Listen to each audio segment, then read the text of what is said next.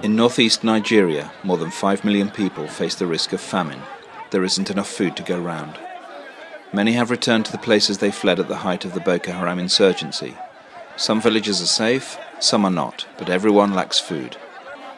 People have to wait a long time to receive their food aid. Some faint in the heat. Open Doors, an international Christian NGO, has provided aid to 15,000 families in need, some 75,000 people. This is one place where it's just done a food distribution. Oh my God, oh my God. We have been on hunger. So difficult. People were somehow also pushed out of their farms for fear of being attacked on the farm. So these materials that are brought will ease, the problems that people are facing. This thing is going to help me a lot. I will not buy food at least for 3 months now. Is it not okay for me to tell God thank you? I'm grateful. I am grateful. Each family receives 100 kilograms of maize, 50 kilograms of beans and some cash, enough to survive 2 or 3 months.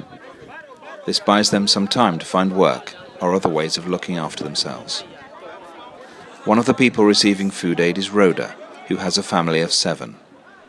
One fateful day we went to school, and when we came back we met our house burnt with our father inside. Life has not been easy for us because things are very, very difficult now. Rhoda said she didn't receive food aid through official channels. Many other Christians say the same. Some help organizations used to bring help to people, but they just share it between themselves. That is our Muslim brothers. Christian brothers doesn't used to get it. But thank God for open doors for this gift. In May, local officials were jailed for stealing food aid intended for Boko Haram victims. Apart from corruption, social networks in the northeast can mean Christians are marginalized. We are seeing social boycotts simply because when relief materials is brought, Christians are hardly involved, in benefiting from the relief materials.